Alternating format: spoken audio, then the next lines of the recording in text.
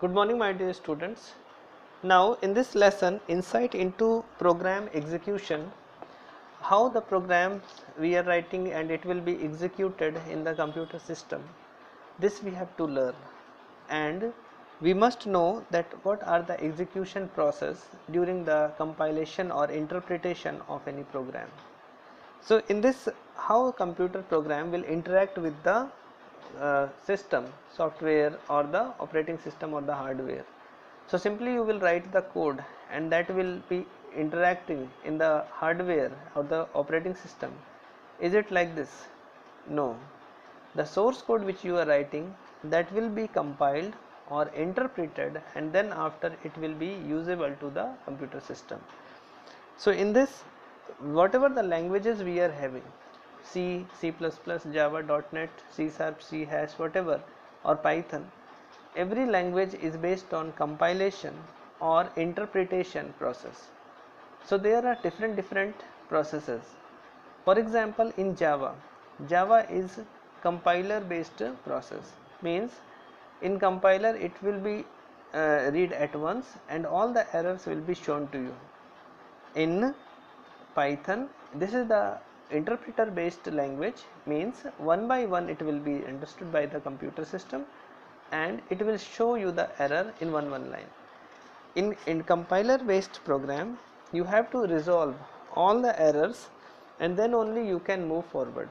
But in interpreter based language, you have to resolve one line error and you can compile again and you can move forward.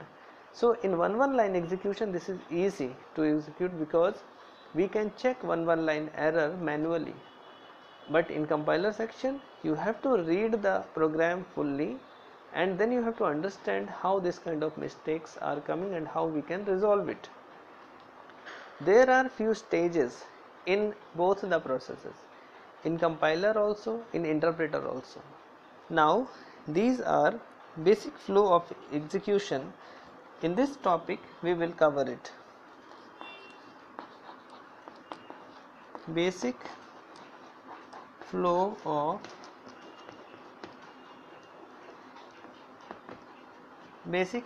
execution. Basically, what is this? We are starting any code with the source code. What is source code? Source code is the code written by the developer, and it may be the combination of English, maths and special symbols. For example, in Python, we are using comma, apostrophe comma, colon, semicolon, and then indentation means spaces, and we are simply using English words to write the codes. So all these are the source code which we are writing, and that will be converted in the machine language. Now source code refers to the original code written in the programming language by a programmer. Now in this, few points are there that you have to remember, that when a programmer writes a program in the programming language, it is called source code. But please note that here modern machine codes are not only the binary, but it understands the hexadecimal and the decimal also. Means you know this very well, that computer can understand binary, but this is also true that computer can understand binary and other hexadecimal and octal and binary decimal also. This is the major change nowadays which is coming in our day-to-day life. So this we have to focus, that how our computer system is working. Now from this onward, we will not say that our computer system can only understand binary. It can understand hexadecimal, decimal and octal also. Now students, so broadly you can say that programmer creates a program, the source code, which needs to be converted into binary, and the conversions which we have already discussed, data will be saved in hexadecimal and octal as well, and then after it will be converted in binary. So broadly we are saying that it will be converted in binary as well. Now The execution process is, we have written program, this is the source code, and it will be converted in binary form, and then after execution, so here in binary form, any format, any number system or any other data, any type of data can be converted, and then after it will be executed. In the execution you will get your desired result, what you want. In this, compiler and interpreter will help you.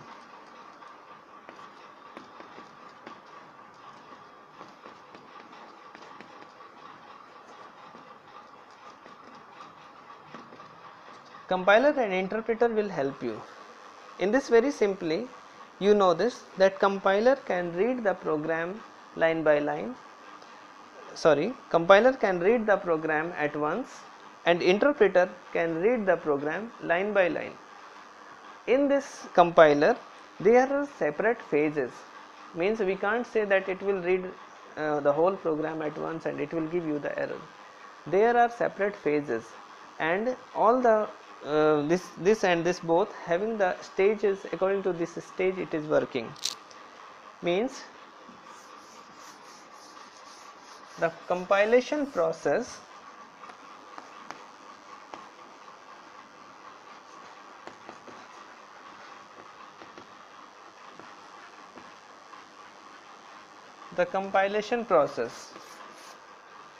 in this compilation process, in some books you will get that 6 stages are there, and in some books you will get that 4 stages are there. So very basic thing, you are not supposed to go for the stages, and you are not supposed to learn. You have to go with the methods, that how it is going on, how the flow is going on. So the first is processing.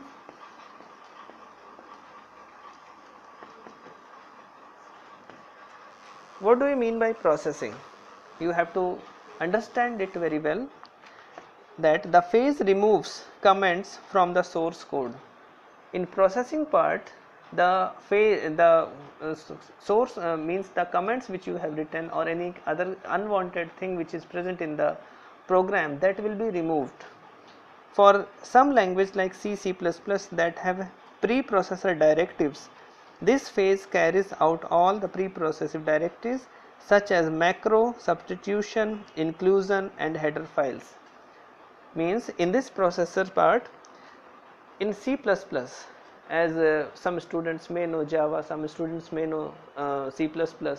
So you know that upside header files we are including. So in this processing part, it will be included in your program, and all other type of comments will be removed from your program. So this will be completely ready for the next phase. Means no other unwanted thing will be there, and your program or your computer system will not search any supporting file for this execution. Means modules imported in a program using import command are also added to the code during this phase. Means we are adding, if we are adding any file, that will be imported and that will be combined in this phase. At the end of this phase, your code is just ready for the execution for the next phase. Means everything will be included in this code in this phase, in processing phase, and everything what is unwanted, that will be removed from the phase. Then after compilation,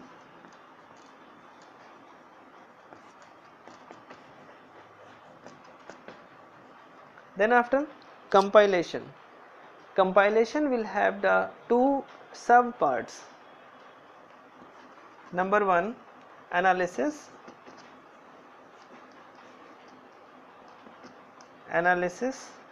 Number 2 is synthesis. What is the meaning of analysis?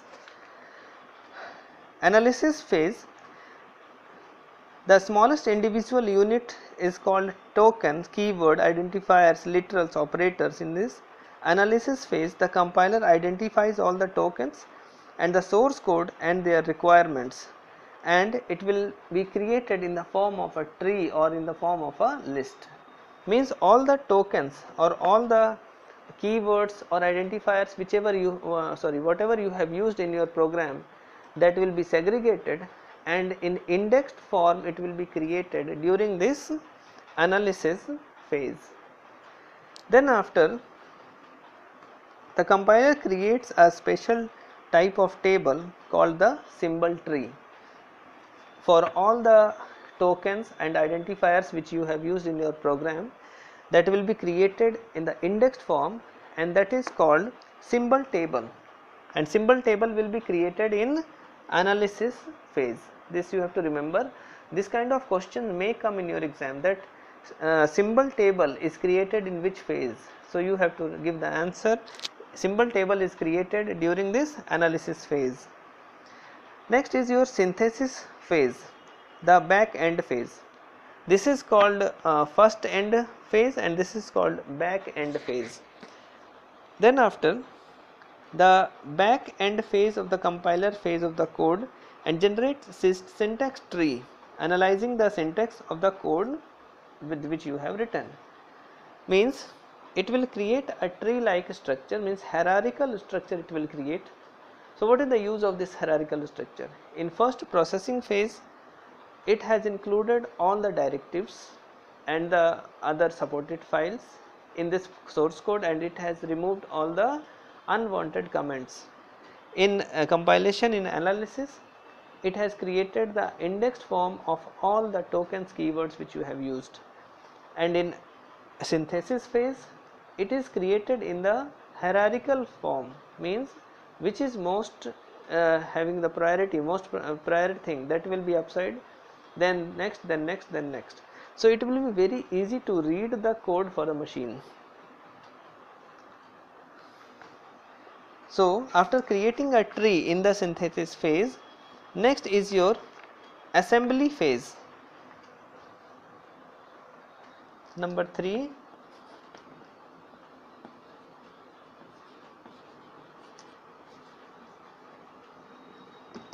assembly phase. As in assembly phase, everything will be assembled in the proper manner so that your computer, your machine can understand it. Now this phase receives the assembly level instructions and then convert it into object code. Means when everything is ready, tree is ready, tree means hierarchical structure is there, your table, that object table is created, and your all the comments has been removed, all the header files are included. Then what is the next? In this assembly, instructions now will be there for your program to be converted in object code. Means source code will be converted in object code in this assembly phase. Then after, linking.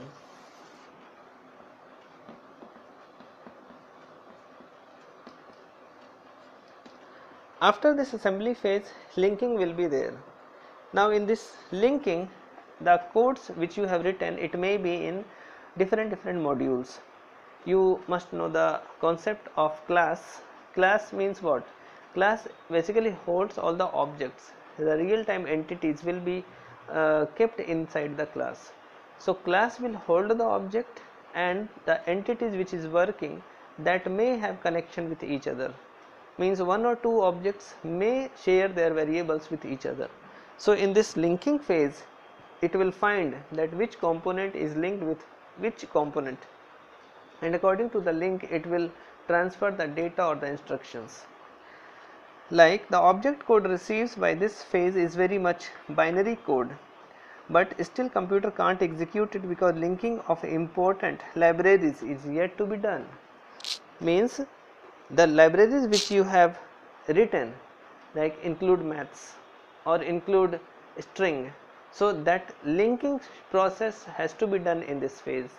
Means as I have said, if any other file you have important, or if any variable is sharing any other data, then in that will be performed, executed in this phase.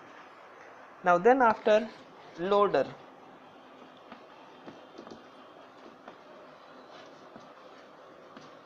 now loader will load the program in this completed program in the memory. So from here it will start, it will include all the files and remove the comments. In compilation, your tokens table will be created. In synthesis, tree will be created in hierarchical manner. In assembly phase, everything will be assembled in a proper manner, and linking header files will be imported or linked with the file. In loader, it will be loaded in the memory. So basically this is the compilation process. You have to read it and you have to remember it also. Now compiler software is not needed to run the executable file. It is required just for the compilation purpose. Means you are not supposed to run this compilation process with exe files, the files which you want to install in your system. But this is important to run that. Means after installation, if you want to run that program, then it will be useful for you. Now one more thing, please note that the compiler works on whole program. It converts all the line of the codes into the object code and then to the executable code. If there is error, then it will give you at the end of the program after reading the complete program. There are many compiled languages such as C, C++, C#, and Scala, etc. There are many interpreted languages are also there. Python, Perl, PHP. Means compiler based languages are C, C++, C#, and Scala, and Java also. And interpreted based languages Python, Perl, and PHP. Means this will be understood by the machine line by line. Now in the interpretation process, this is very easy. We are not having any steps in this interpretation process. This simply you must know that in interpretation process, everything will be understood by the machine line by line.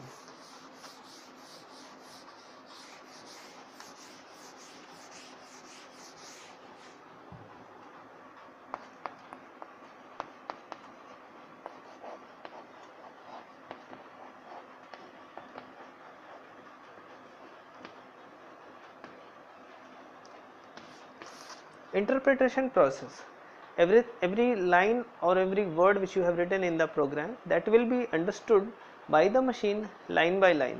This is the interpretation process. Now unlike a compiler, an interpreter does not translate the complete code in one go and hand over a full executable file to execute. Instead, an interpreter translates a single line section of code at a time, makes it executable version and run it immediately. Means small parts of the program will be executed and it will be running before you to show you the answer.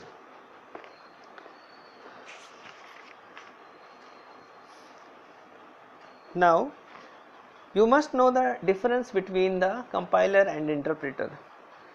In the concept of input, compiler, how compiler will react. A compiler takes an entire program as its input. Means the code which you have written, it will be considered fully and it will count the number of errors, and then after it will give you the number of errors. Then in the input section in interpreter, an interpreter takes a single line of code or single instruction and it will run. Then in the concept of output, how compiler will react, it generates immediate object code from the whole program, and in interpreter it will not generate an intermediate object code. Means it will execute it line by line. Memory required more memory during compilation because it will hold all the programs, full length of programs. Require less memory during the interpretation, as interpreters single instruction unit of code at a time. Now error, regarding error, how compiler will react. Displays list of errors and interpreter it will not display list of errors, it will display the errors one by one. Now always required, which is always required? Compiler, no, it is not required always. Interpreter, yes, it must be there in the memory because it has to read the line by line, read the program line by line. Workload, compilation once done stays always, and in interpretation it will interpret the code always again and again. So in interpreter workload is more because it has to do again and again, and in compiler workload is less because once it will do and then it will move from that. So in this workload is less. Now how operating system will work to manage both of these? Role of operating system in running a program. So basically interpreter and compiler will not work alone. This you can't install in your computer alone. This is the part of operating system, and how operating system is managing these tools according to the need. This is fully based on the operating system's logic. Now OS as a resource manager, it will work.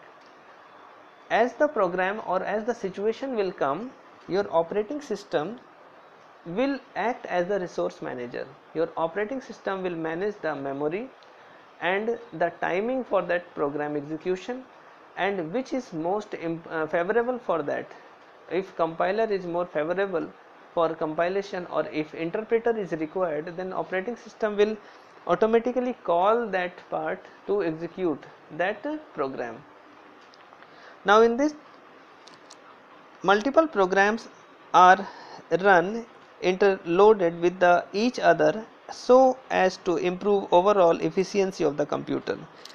Like in this resource management, many programs can run with each other, like multi-programming undoubtedly improves the overall efficiency of the computer system by getting more work done in less time. CPU means, as you are using many programs in your computer system, this will be most beneficial for you and your machine also, as you are having the less idle time for your computer. So your CPU should not wait, it should manage the time for between one process and another process. There is a time gap, so that time gap, how your CPU is managing, this will enhance the performance of your computer. So this is the part of the resource management. CPU waits for input operation to get it over. This wait time is CPU's idle time. At that time CPU will sit idle. So this, if you are giving any work and if operating system is managing the work, then its working capacity will be enhanced. So the OS does in this that place makes the CPU sit idle. It loads another job for CPU, that is another job takes over the CPU, increase the efficiency, thereby reducing CPU idle time.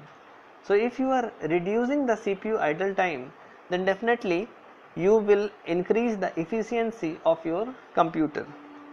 The measure of system's efficiency is throughput.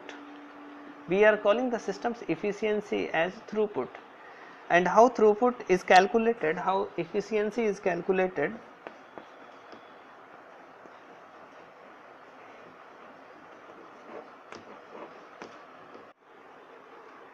How throughput is calculated? Throughput is equal to number of job completed upon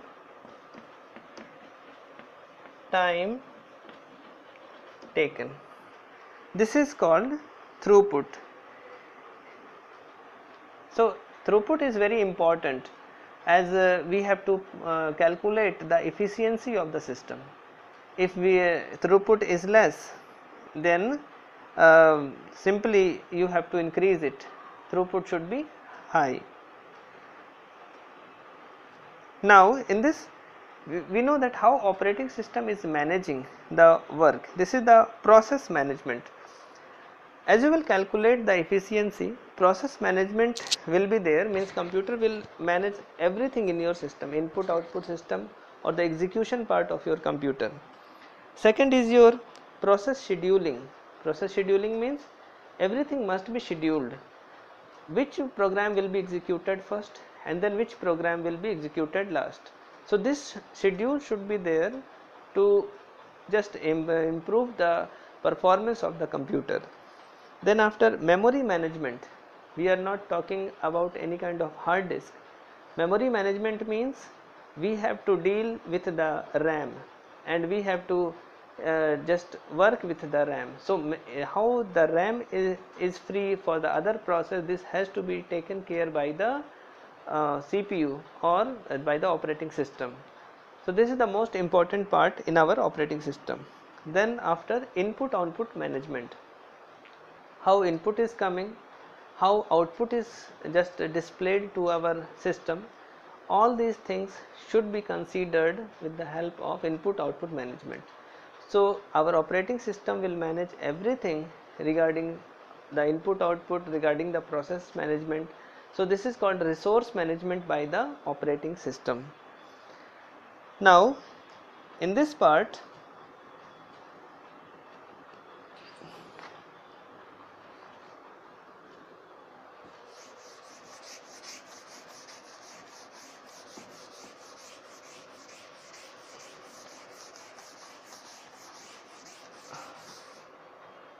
I am giving you few questions related to this.